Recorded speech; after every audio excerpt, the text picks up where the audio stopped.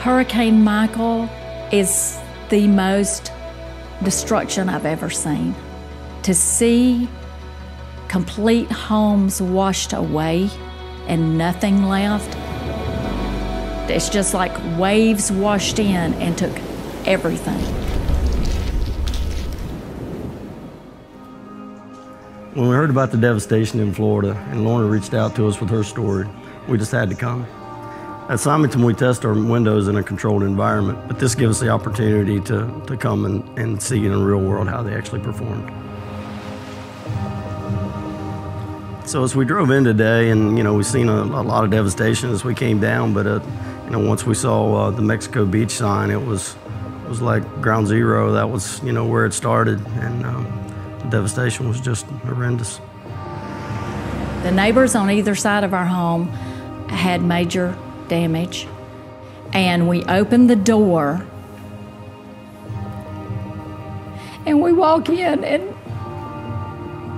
it looked normal except for a little bit of water on the floor. And I'm like, my windows, they're not even cracked. I mean, it's like a miracle.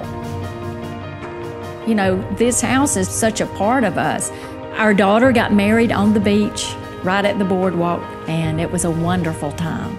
The grandkids love coming to the beach. We've spent lots of hours down here. It's a family place. We've built several houses, and just researching windows over the years, I was very specific. I want hurricane windows. I don't want to have to come down here every time bad weather's coming through and board up windows. And I knew it had to be strong, I knew it had to be substantial, and Simonton had the reputation that it would hold up.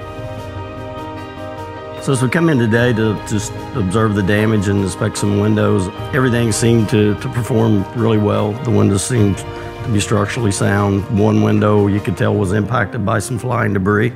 It can be replaced in the field easily. Simonton's dedicated to offering a great product. We built our business on quality and service to our customers. I really believe that we have our house left today because of Simonton Windows, and I felt like Simonton needed to know.